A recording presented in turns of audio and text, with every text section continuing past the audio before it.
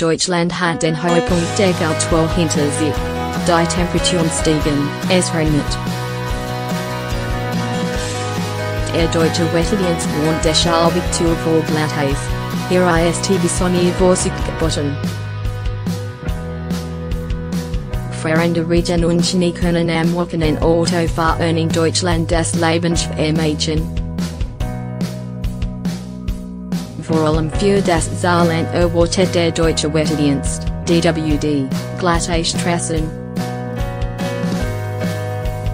Für Deutschlands kleines Flächenland und Teile des benachbarten Hunsrücks gibt die Behörde am Freitag eine entsprechende Unwetterwarnung aus. Das wird den angeben sie folgt bis zum Sonntag leiste Regen oder schwer Regen, der auf dem kalten Boden zu gefährlichen meist frieren kann.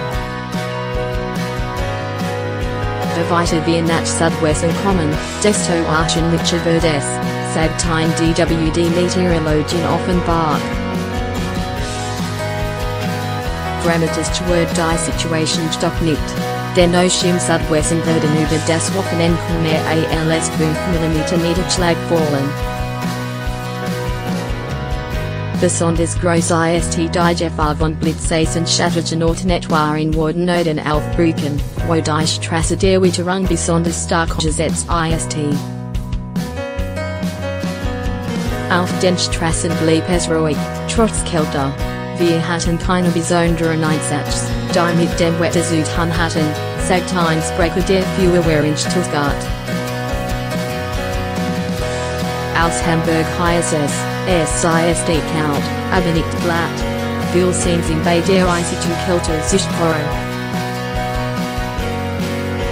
Die Deutsche Lebensrettungsgesellschaft, DLRG, warnt vor einsamen Ausflügen auf sich.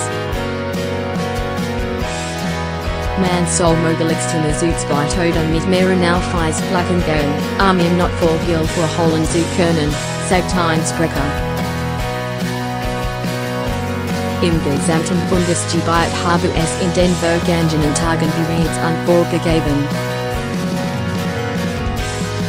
Ein kräftiges Tief sorgt laut Deutschen Wetterdienst, DWD, in den nächsten Tagen für steigende Temperaturen.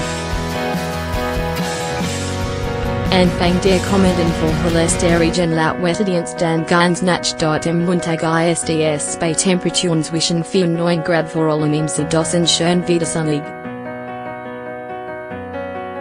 Am Dienstag lockert die Bewölkung dann aus im Westen und der Mitte auf. Die Temperaturen pendeln dabei den Gefrierpunkt, Anfang ganz normal, meint der Wetterforscher.